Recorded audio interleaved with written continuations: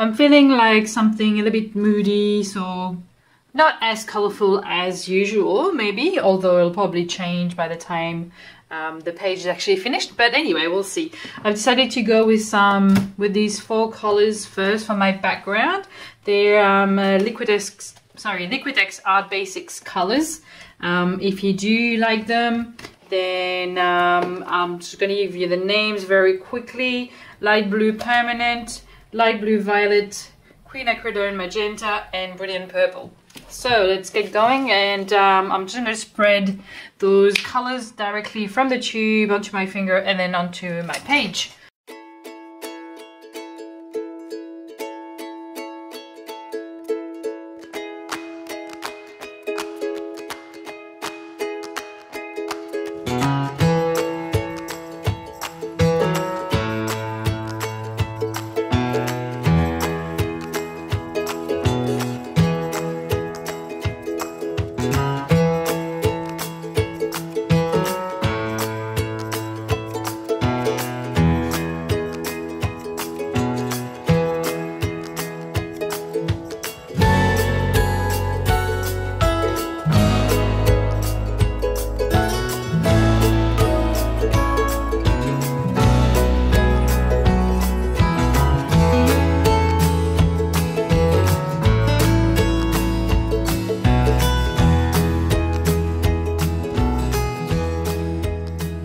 So my pages are completely dry, and as you can see, I wasn't particularly careful with what I was doing. I just spread my paint around like a 3-year-old, and I'm quite happy with it because it's messy and it's colorful and it's carefree. I think that's the main thing. It's not controlled, but it will become more controlled in a moment. So I'm just thinking of adding a little bit to the background, maybe by doing some stamping. So I'm just going to find some stamps and decide on a color. I think I'm going to go with a gold ink pad for this, which is this one. I use the Brilliance Galaxy Gold. It's great, really great color. I really love that gold. Is beautiful. And it's still quite so subtle. Sorry, I can't speak today. So I'm just looking through the stamps I've got. There's this one that I really like. It gives you a really great pattern. Let's grab an acrylic block. I'm gonna stick that on, ink it up, and then that's gonna give me a beautiful pattern on the background.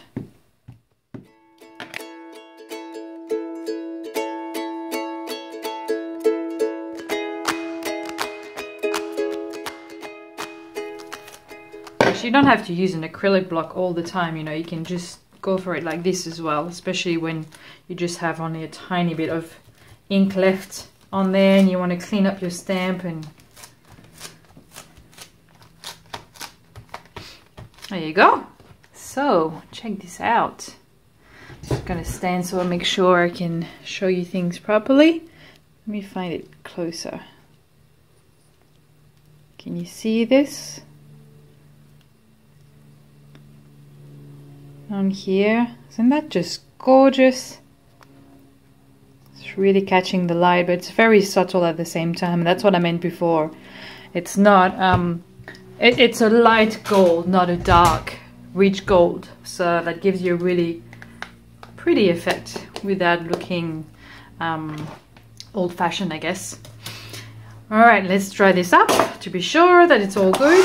The ink dries quite fast, but just to be on the safe side, I like to you know, give it a quick blast of heat, gentle of course, and not too close ever. Now, let's see, maybe I'm going to use one of my own hand-carved stamps.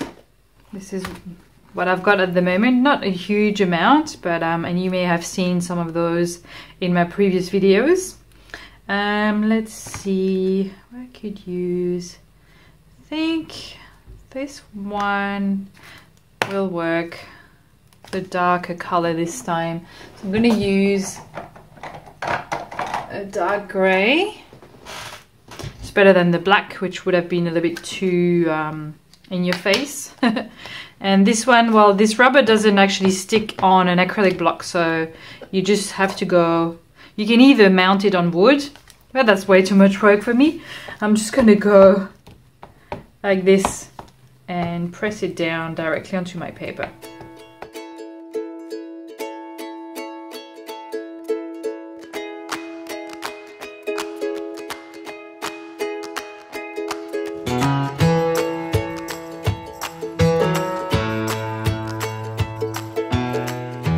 Next, I think I'm going to use a stencil with some modeling paste, and I've got one here which will be quite fun.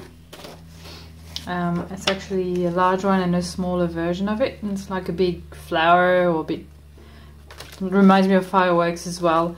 And I don't have the name of the manufacturer. This was just a cheap stencil I got from a craft store nearby quite a while ago, and this just, I had no packaging, there's no name on it, but you know, this would work with any sort of similar stencil. So thinking I might use the big one on the left, the smaller one on the right, or actually maybe just the small one. Let me have a think. Yeah, I think this is a bit too big a pattern for such a small journal, so I'm going to stick with the small one for now, and then we'll see how we go. Now, as you may already know, you can tint your modeling paste if you don't want it to stay white, but let me think what would look good here. I think I'm going to leave it white, and then we'll see, we'll work something out later on.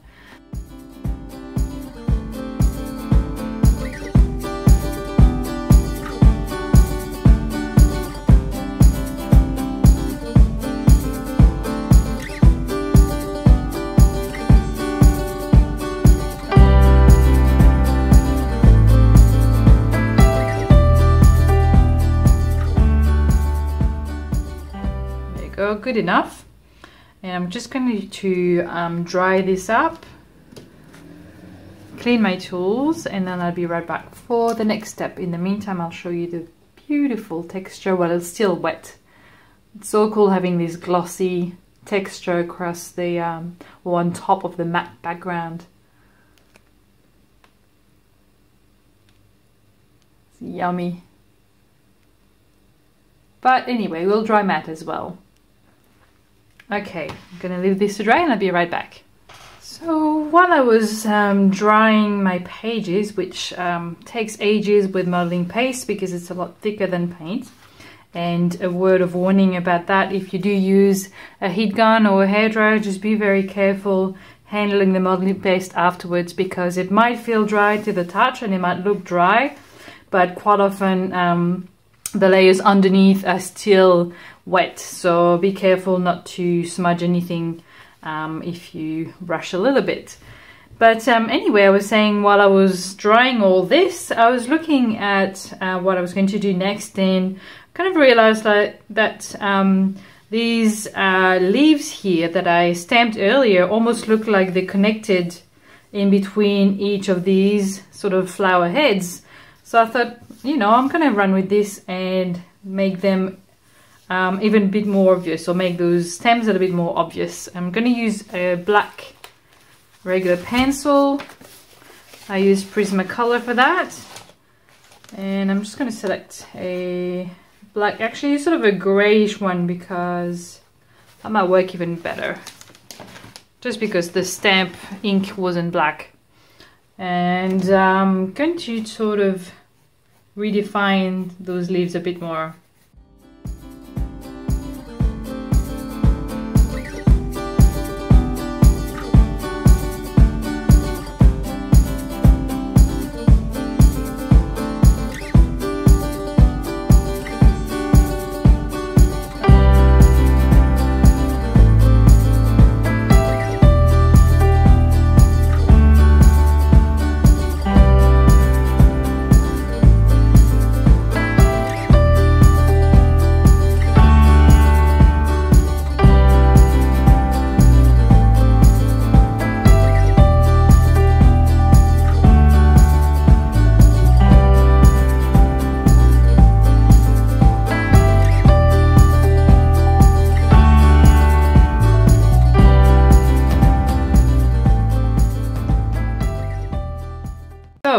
colored in my little leaves, not perfectly because I don't want everything to be completely perfect, but I've used a pencil because it still allows you to see through the previous layers a little bit. It's not completely opaque, which is a good thing. So now, just to make sure that the pencil isn't going to move, I'm going to need to use a fixative.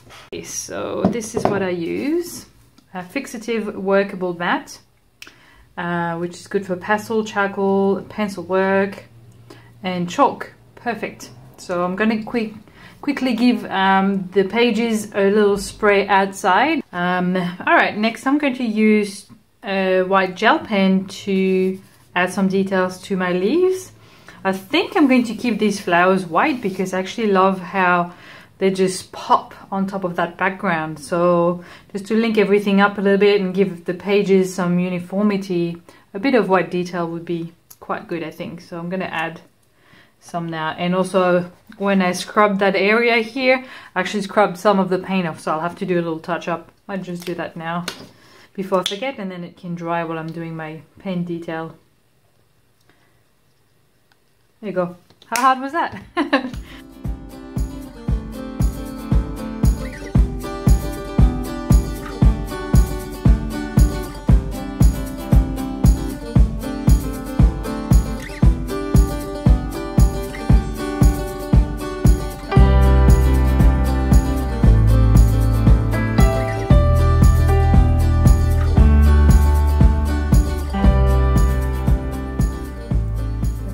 With the white paint for now. Actually, one thing that I wanted to do was to sort of highlight the fact that these flowers are connected together, and this, because I redrew the stem here, I was planning on hiding this bit here a little bit, and instead I've highlighted it. So I'm just going to sort of tone that area down a little bit, and some of the rest of the page as well. I think some gelatos would be good for that. Doesn't have to be completely covered, but you know, at least sort of toned down. And I'm going to keep with this sort of similar color scheme. I'm going to use the purple a little bit down here, and then rub it. Then if that's not strong enough, I'll go with a darker color. So maybe let's go with a bit of black. Let's not be afraid. This will help, you know, make some of the area stand out a bit more.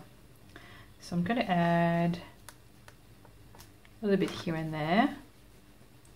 If you're a little bit concerned about applying the gelatos straight onto your pages and adding too much or making a mess or something, you can just rub it onto your finger first instead, and then apply it directly to your page. You can just go soft at first, don't push too hard. That way you can control how much you're putting on your paper here. So if I want to do just a thin kind of layer, then I'll just press a little bit like this.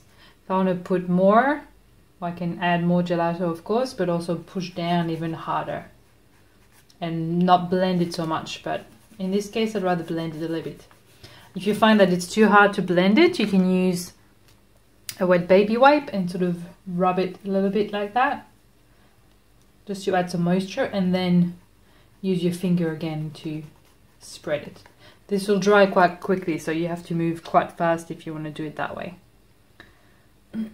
Or the other thing you can do is just rub your finger onto the baby wipe to add a little bit of moisture, then a little bit onto your gelato, and then apply it onto your page. It makes it a little bit more fluid, I guess, instead of feeling, you know, it can feel a little bit hard to spread depending on your surface if you apply it directly without any moisture.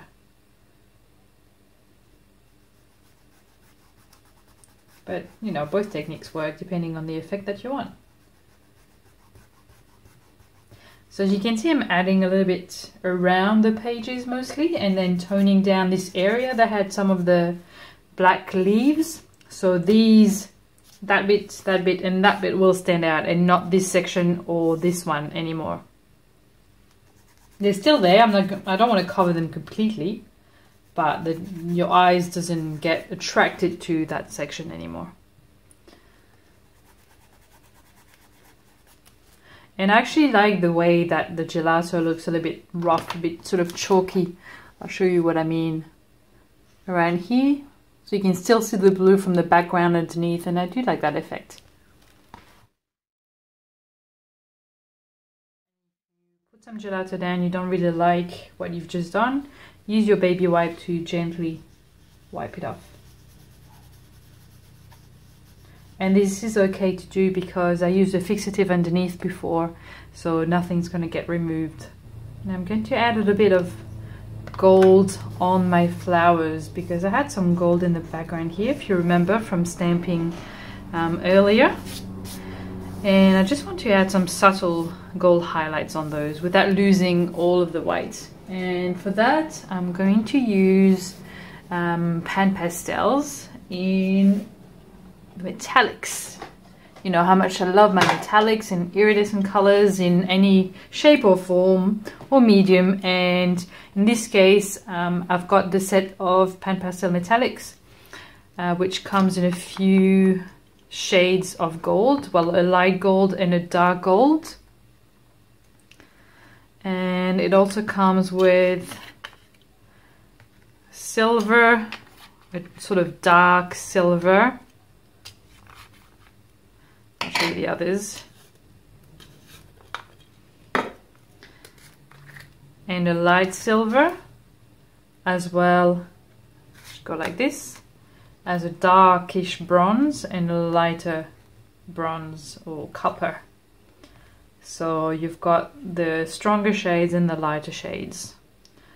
Most of the time I go for the lighter gold, which is a little bit more subtle, and then the darker silver because that one is really, really pale, and also the copper, just pretty funky, but it's not always easy to use it in the kind of artwork I create or color scheme that I've got.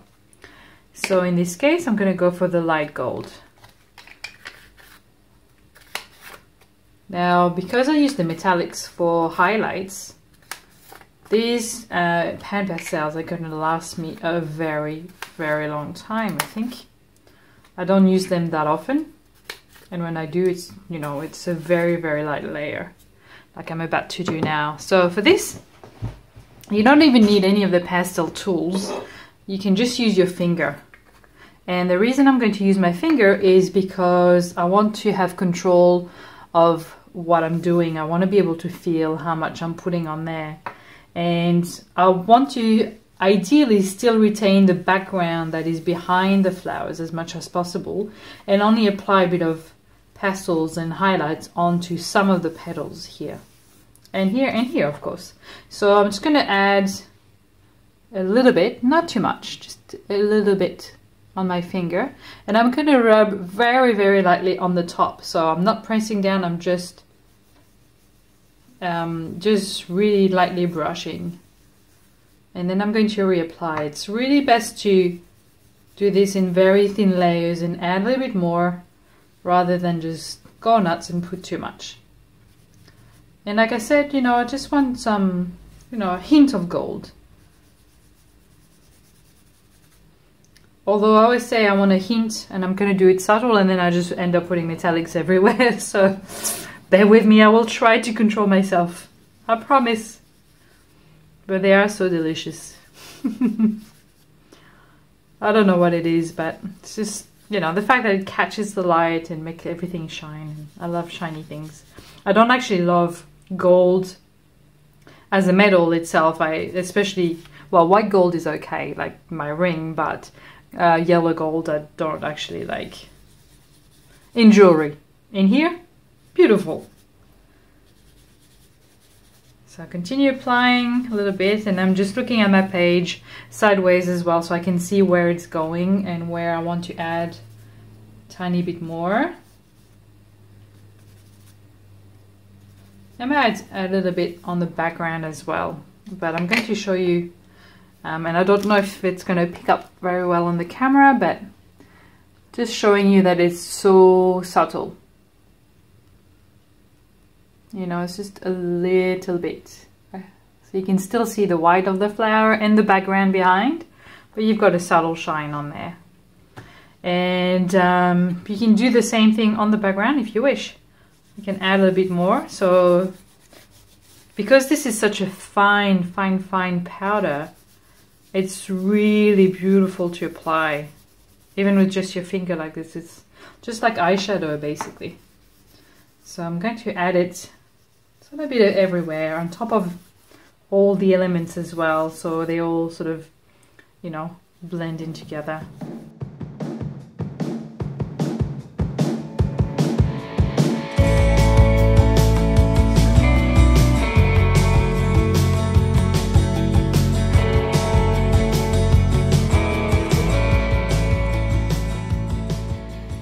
Again, I don't know if it's going to pick up too much on the camera, but I'll try. There's a thing there. Hopefully you can see the very subtle shine. If not, just take my word for it. It's pretty. And you know what? There's a bit of empty space around here, which would be a good spot to add a quote if you wanted to do something similar to what I've done. But I think I'm going to leave it like this because it's nice to have some breathing space on your artwork sometimes. You don't necessarily have to have texture and designs and details everywhere, because, you know, you lose the effect that you aiming for basically. But if you do leave some empty spaces or some that have less details and less stuff going on, then it makes everything else pop and your eyes get attracted to those areas rather than trying to look for something to look at because it's so busy. So just on purpose, I'm going to leave this area quite plain and, you know, contrasting with the rest. But what I will do is add a little bit more gold stamping in that area, just a little bit. So we've got a bit more texture, but it's still subtle and in the background, not in the foreground. So I'm going to use the same stamp I had before.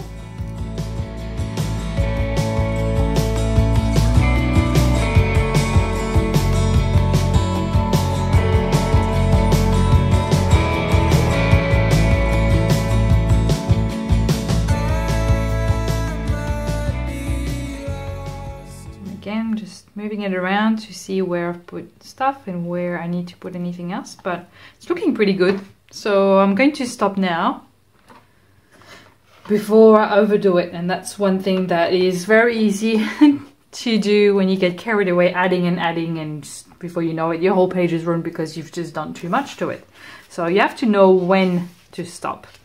Now, because I've put some pastels on there, I'm going to use the same fixative I had before, which, if you remember, did say that it works for pastel and pencils and chalks and all of that.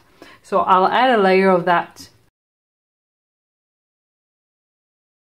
Actually, there's just something missing, so I decided to get back to it this morning with fresh eyes, and I seriously recommend you do that whenever you feel a bit stuck or you just don't know what else to do anymore. Just basically leave your artwork alone for a while, walk away, have a cup of tea, or just, you know, leave it overnight and come back the next day, and, you know, you might have better ideas.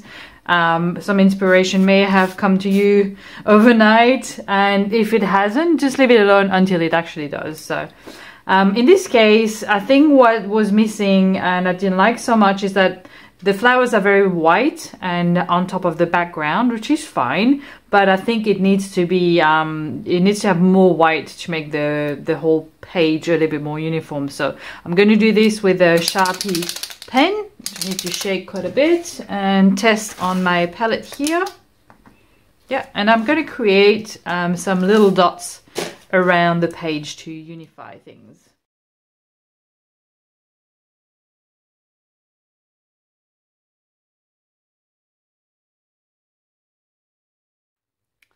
Okay, so I've created a little border with white dots, and by the way, I apologize for putting my big head in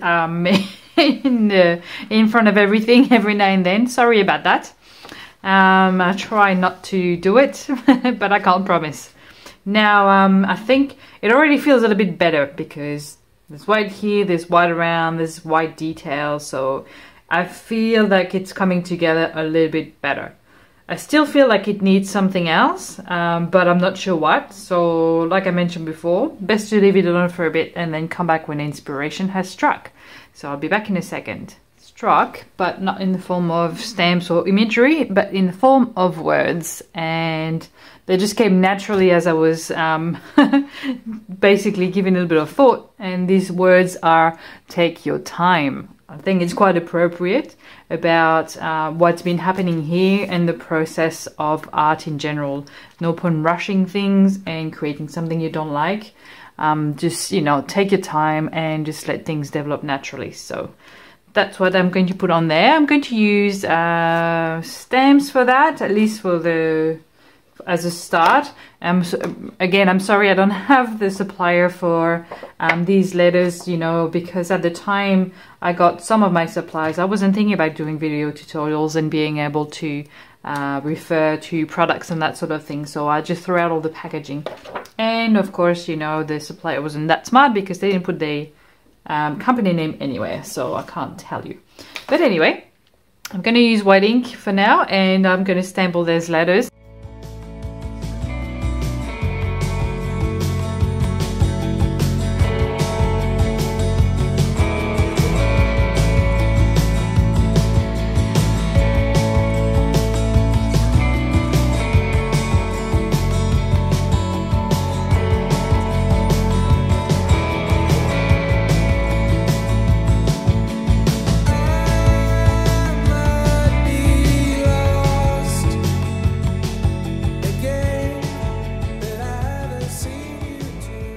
Finished. So as you may have seen, I had a bit of a struggle with my little letter stamps, which you know, were all messed up in one box and sort of stuck together.